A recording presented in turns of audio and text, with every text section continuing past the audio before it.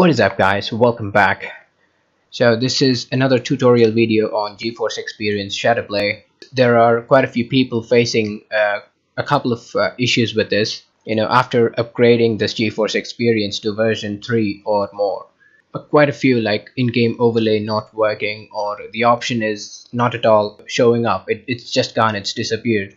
Another one is the desktop capture doesn't work, right? So after this upgrade to version 3, in this video we're going to talk about how to stop the auto update of GeForce Experience. So there are 5 simple steps, technically just 4. So first thing is you have to log in as an administrator. If it's your own PC, that shouldn't be a problem. Obviously you are the administrator. The first step on this one is go to C drive. You should be able to see the folder program data. If the folders are hidden, you'll not be able to see that folder. So click on view and click on options.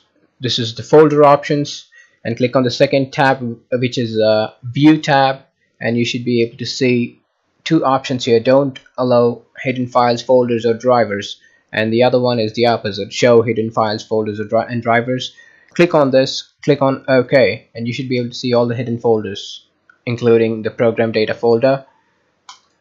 Open that, go to NVIDIA Corporation, and inside that NVIDIA GeForce Experience, and here we should be able to see the folder update, right? It's actually not showing up for me. If you see in this picture, there is this folder called update. So I'm actually not facing any issues, and the folder is not even showing up. Open this update folder and delete everything inside this folder, right? That should be the second step.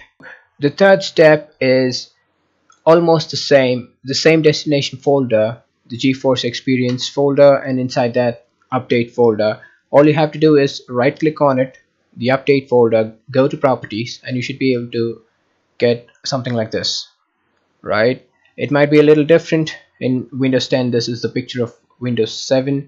All you have to do is select the read-only option and click apply. You have to check this read-only option and apply, right? And after that, the last step is click the security tab and click edit, which is the same one. As I said, you should be able to find that edit option somewhere down here. There's nothing, no groups or users on this one, so the edit option is not showing up. For you guys, it should show up, right? So in that case, you have to click on edit and remove all the security rights from the folder. Okay, see this remove option here, which is not highlighted because there's nothing here, no groups or users.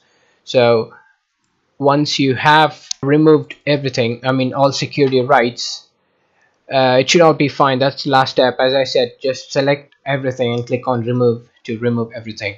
That's the last step, and after doing this simple 4 steps, you should be able to stop the auto update for the GeForce Experience software, right? So that's all from my end, guys. Hope this tutorial was helpful. Thanks a lot for watching, and enjoy your day. Bye now.